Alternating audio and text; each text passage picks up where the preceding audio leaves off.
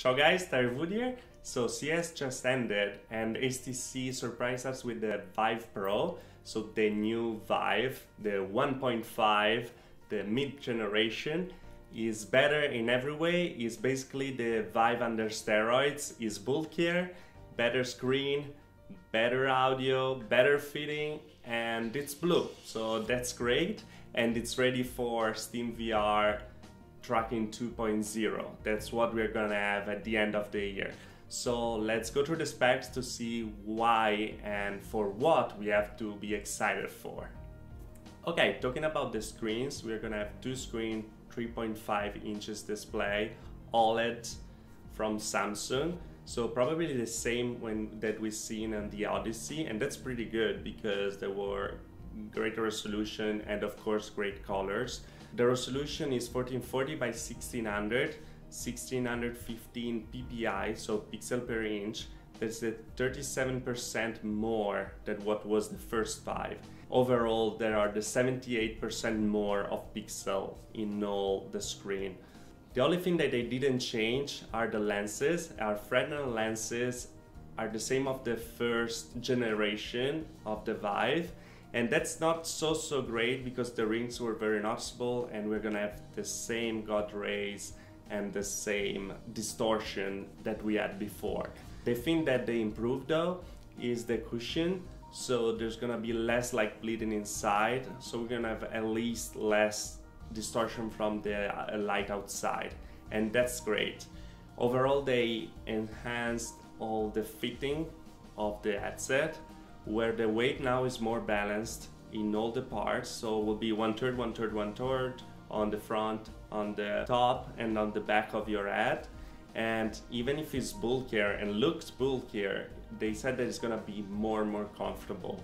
And I strongly believe them because what is gonna be the next generation of VR is for sure a better fitting to keep it on for longer time, and that's what we need and what this company are really studying for.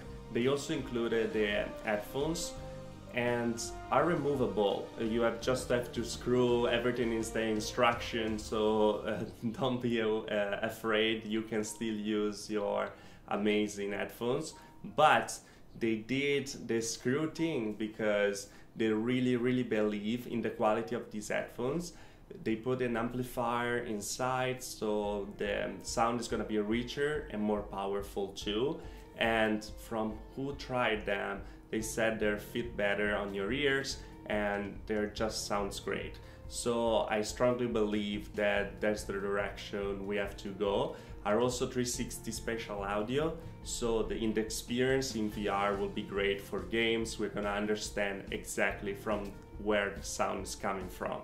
They also included in the back of the earpiece the volume rocker on the left side, so for go volume up and down, and the mute button on the right, and that's great, so you can actually talk with people in your room without let all the people in your VR party knows what you want to say to your wife or to your girlfriend or whatever is in the room with you. So big improvement. And looking at the front, it's noticeable right away. There are two cameras now and not one like in the first generation.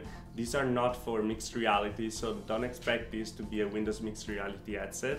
The position is too close up front to give a wide view for the tracking. They're there for developers, so developers can use them in game, in AR, in MR, real MR of course. And so we're gonna see if they're gonna decide to use it or will be just let in the niche like in the old VIVE. The good thing about F2 now that first of all we are gonna have a stereoscopic view through the cameras, so that's gonna help to grab things in the real world while we are in VR.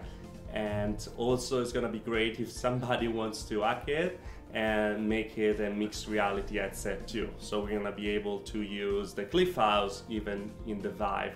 Looking at the back, we noticed that the cable is the new cable, is the one that you can buy as an accessories. So it's not the big and heavy cable with 3 different cables stuck together, but is one single cable long like before. So at least they improved that too, and that's great. And as I said before, this device will be ready for the 2.0 tracking. So when the knuckles are gonna come out and the new lighthouses from Valve are gonna be ready, that is gonna be already ready to start without any problem whatsoever. It will be a really future-proof device, and that's great. The device is also ready for the wireless adapter that is gonna come out later this year. It's based on the WeGig technology, 60 GHz from Intel. They collaborated Intel and HTC to do it. Actually, it looked like a pair of cards, and it's pretty funny to look at that. But who cares? Like, we're gonna be in VR anyway, so nobody's gonna notice, and it's totally fine.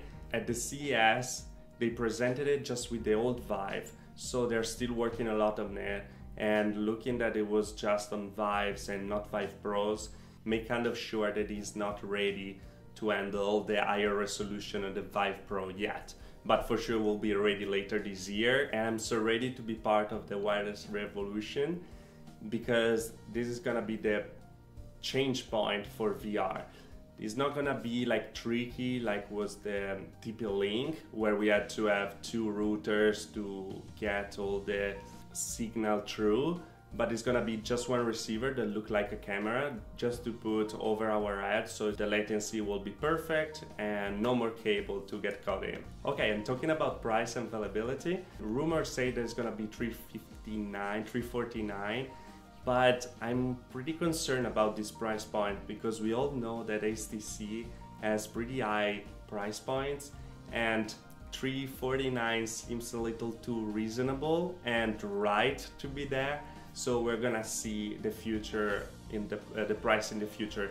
It's also particular that they didn't announce the price with the announcement of the device, so for sure they are really still thinking about that. And that's what is gonna probably also stop the device to be so successful, because the price point right now is very, very important. We are seeing a lot of price cut from Oculus, from mixed reality devices and stuff, and having another $700 headset is not the way to go for sure, because now the market wants something cheaper to be more mainstream.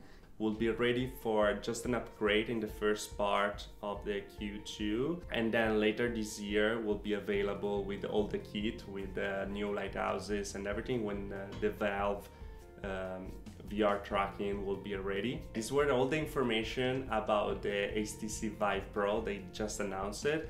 I hope you have a little more explanation about everything is happening right now. VR is on a turning point when they finally understood that the most important things is fitting and the screen, and audio is not something that you have to just go through, but it's very, very important to have 3D audio too. This headset seems the step in the right direction. I'm super excited to get hands on it and finally try and give all my impressions, so we will see when it's gonna be finally available. Okay, if you liked the video, like. If you didn't like the video, dislike. But let me know in the comment below what you think about the HTC VIVE Pro, and subscribe to the channel for more about VR and tech in general. See you guys in the next video. Ciao!